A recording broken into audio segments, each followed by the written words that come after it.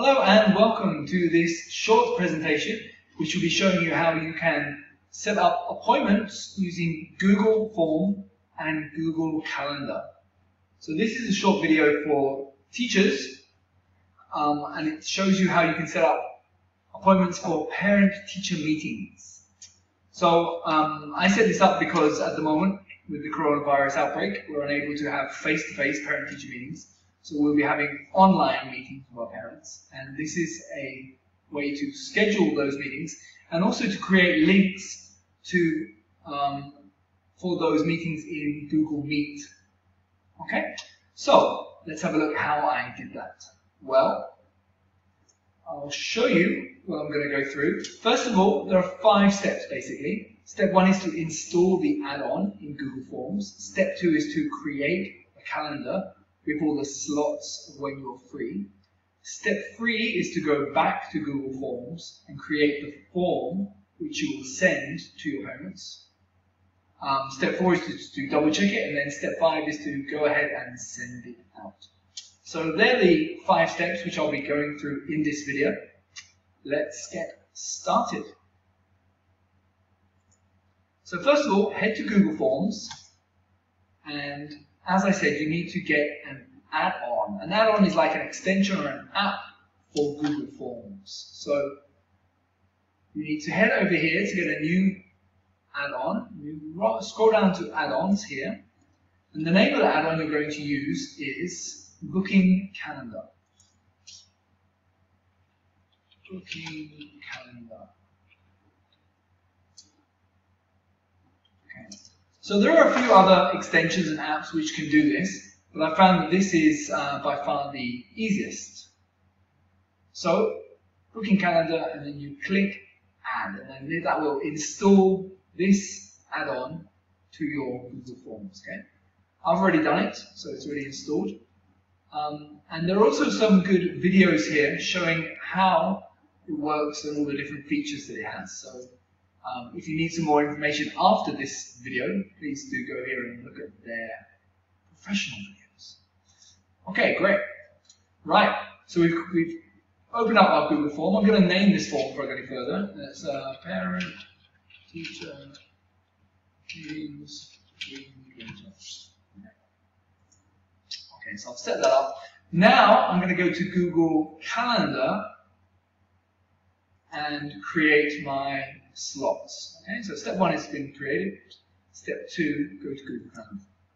Okay, so I actually started this a little bit earlier. So what you need to do is you need to go down here and click Create a New Calendar.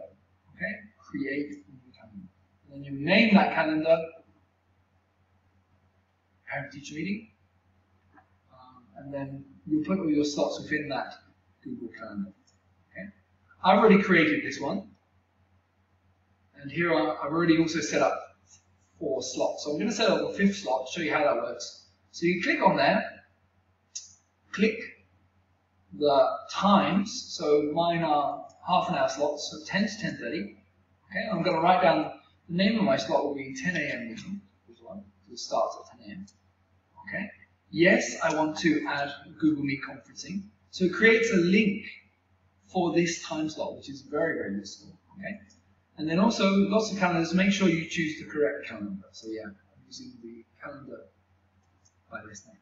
Okay, I'm just going to create one more again. Okay, so click here again. Okay, set up the times, 10:30 to 11 o'clock, 30 minutes. And I'm going to call this 10:30 meeting. Okay, yes, I want to have a Google Meet. And yes, it's this calendar. Okay. So you can see there I already have 6 slots running from 8 a.m. to 11 a.m. Okay. So I've created my slots for when the appointments will be available. Now I'm going to head back to Google Forms. Okay. So you can see there, step 1 created, step 2 created, moving on to step 3. Okay. So step 3. Something I would suggest when you're doing any Google form is to collect email addresses, just so you know who's replying to you, especially when you're dealing with parents, because you don't want to, get mixed up between one parent and another or anything like that. Okay? So I'll collect the parent's email so I know who it is that I'm meeting. Okay? Question 1, I'll always ask,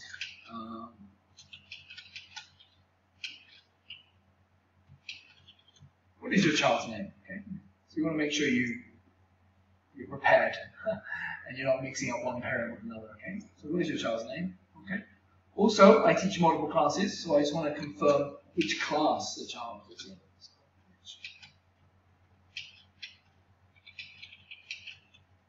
Okay. You might have some other questions that you want to ask before you get going. Okay? And you can just fill those in there. But for me, that's all I need to know. I need to collect the email from the parent, check the child's name, check which class the child is in. Okay. Next, you need to create a drop-down question. Okay? And this question here is where your linking with Google Calendar will take place. Okay? So I'm going to put in here parent meetings. Okay? Now then, that's done, and that's done. Okay? So what I'm going to do now, actually I need to click this as a required answer. These are always good to make sure you get a required answer. Otherwise the parent can just skip past it. So I need that as a required answer. Okay, parent meetings. Okay, now I'm going to head over here and I go to my add-on. So remember we installed the add-on here, but when you're actually going to use the add-on, you click here, add-ons. Okay? And it's a booking calendar, that's what I'm going to use. As mentioned, I did try doing this with some other apps. It wasn't as successful. So booking calendar is the app I would recommend. Okay. Okay, here you go. It's popped up. You see, configure booking calendar. So that's what you want to click on here. Configure booking calendar, and that will basically link your Google Calendar with your Google form. Okay, so we click here, configure. A little box pops up on the right hand side. And then over here, you need to make sure you're linking your calendars, your correct calendar, with your correct question. Okay, so I don't want that calendar. I want the calendar that I set up, which is this one. Okay, and I want it to match up with the parent meetings. Yeah, that's correct. Okay, now I'm collecting emails. Great. Okay, so that's correct. Save.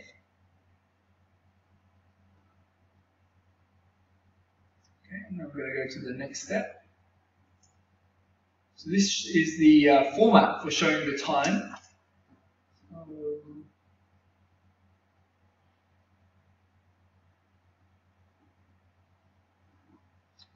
choose this format. Okay.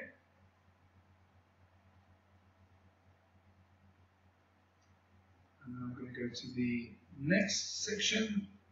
Okay, the next section is very important. So I actually have about 12 slots I'll have altogether, so I'm going to increase that to 12. So it depends on how many slots you have. So I have 12 slots, I'm going to power up. In here, load event booking until it reaches. So if you're having parent-teacher meeting and you're only meeting the parents of one child at a time, you need to have this at 1. Okay? If you have it for more than 1, it means that you'll have multiple parents coming at the same time. So make sure you set that at 1. Okay, also the event that I'm booking is at the end of the month, it's now the beginning of the month, so I need to really set this to be 30 days in advance. Okay? Otherwise it won't be open to the parents until it gets closer to the event. Okay, so I'm happy with that. I'm going to hit save.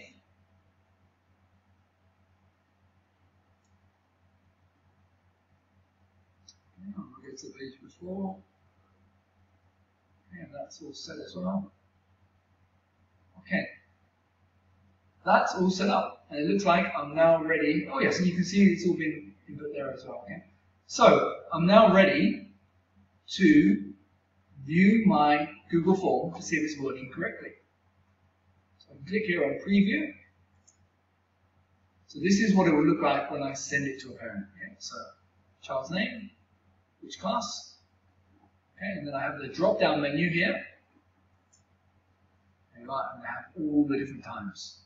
Okay, So the parents can then choose which time is convenient for them. They can click it, and they hit submit, and then it will be booked.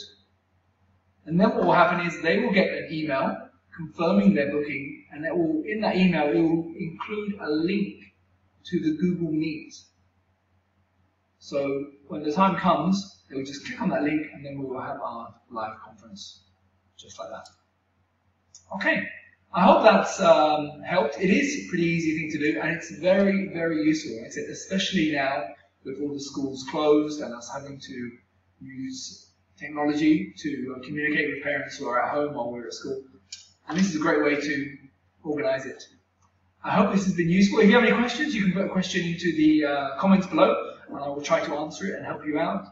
And yeah, thanks for watching, and if you've enjoyed the video, please click like, and also please remember to subscribe. Thank you.